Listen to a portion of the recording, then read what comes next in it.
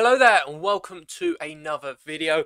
As you can see, I'm standing up for this intro. I feel like it's just easier to get a lot of energy across than sitting on my chair every video. So I thought I'd switch it up, and I have moved my dioramas. If you're interested in any of them, I think they're all on Rebrickable, except for the Dark Trooper one.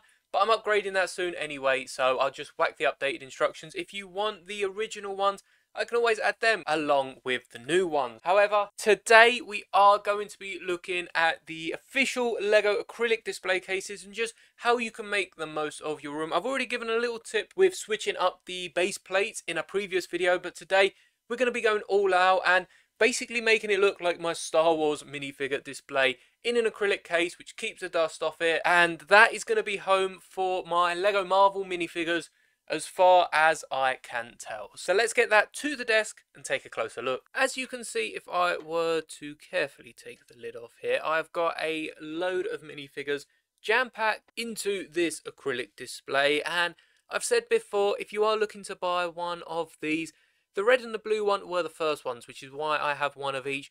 But since then, they've released a Hogwarts one, which is just a light tan, and honestly, if you're not fussed about the colours, it's a bit cheaper, so you might as well pick that one up instead. Originally, I got it for a few of the smaller sets, and then it transitioned, as you can see, to hold my entire Marvel collection. But the problem I have is you can't really see anything past the first line in my display behind me. I mean, you can barely even see the case in any of my intros, but if you were to see it, you can only see the first row of minifigures, perhaps the second Simpsons, and of course all of the Batmen. So we're going to be taking a leaf out of the Batman's book. As you can see, I've sort of tiered off each version of Batman. We've got one hidden behind here that has probably been added at a later date, but that means we can then see the next figure above them. And I've already arranged my Marvel figures on their pedestals. They definitely look like they're taking a school photo of sorts, but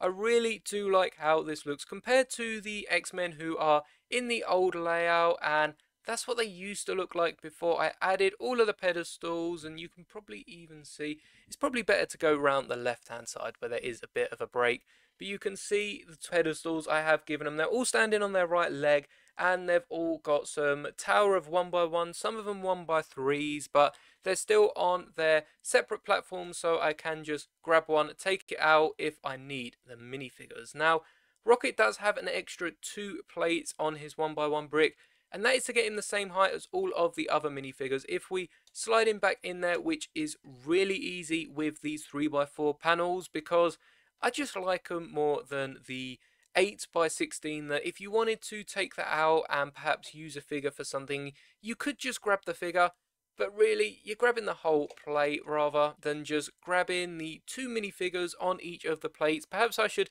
try and pair these up like I have the Spider-Man or the Captain Americas just on the left, but I can rearrange them another day. There is a minifigure missing, which I'm not too sure what minifigure it is.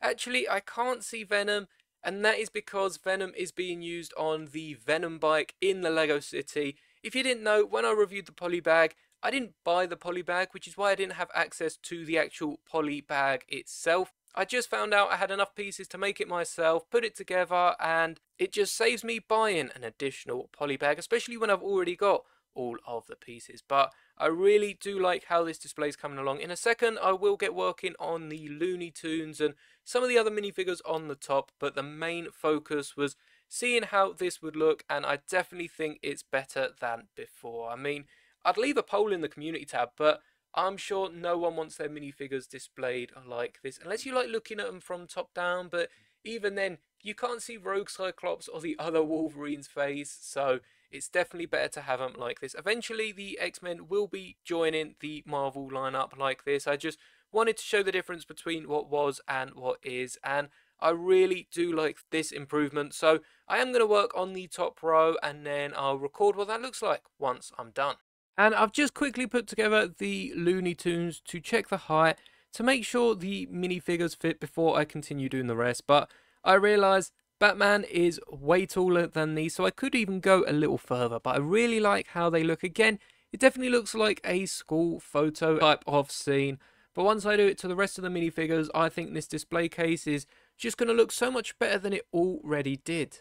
and I've just managed to finish all of the top row here with only 5 1x2s remaining. So I'm very happy I had enough bricks, but just look how amazing it now looks with them all tiered up. And I will revisit these at some point. I am out of 1x1s, and I could probably even use some of the 1x2s just to stack them up a little bit for now. But I think this looks amazing, and I'm definitely going to keep it like this, and going forward just continue all my Marvel figures. I mean, some point I probably will need to expand into the top, but there's not too many new Marvel minifigures, as in new Marvel characters, coming out recently, and there's definitely some that I should pick a few up of. I definitely like all the Venomized characters, so we'll be picking up the Venomized Green Goblin.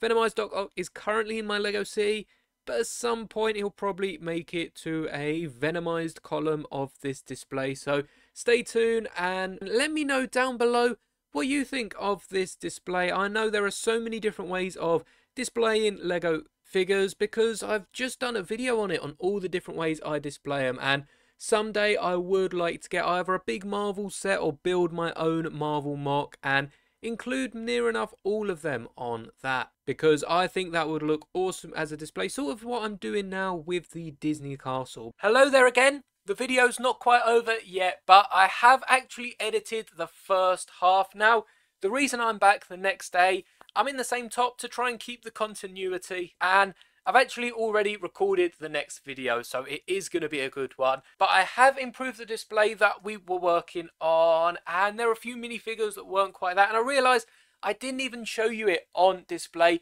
There's no way you can get a good angle from where you're viewing, so I'm going to take you over, show you all the little bits I've improved, and just wrap up the improved display. So thank you for watching this far into the video. Again, please do like and subscribe if you haven't already, and thank you so much for watching. And first off, I do have to say just how much better it looks when you're looking at all the minifigures in here, as it is really nice. So much so that I've actually moved the helmets up just to uncover this display. And this is the sort of display that would go really nicely in one of them thinner Billy bookcases rather than the IKEA Kallax units, as they're just a bit too deep. But the biggest difference is with the Looney Tunes.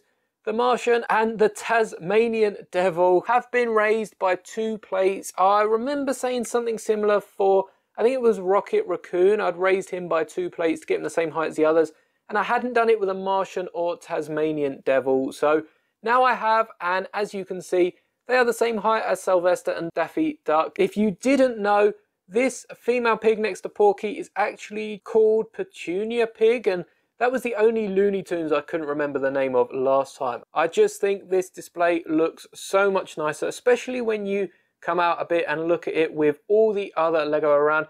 Again, I'm still waiting to get the Smiths display case. There is something big I'm still working on. Perhaps not big in terms of Lego display, but big in terms of it's taken up all my time. So I will be getting the Smiths display hopefully within April, because I think that would look really nice in the background, and especially if I do stand up for more of my intros, it's just going to look really great. So once again, for the last time this video, make sure you like the video if you did enjoy it, and subscribe for more awesome content.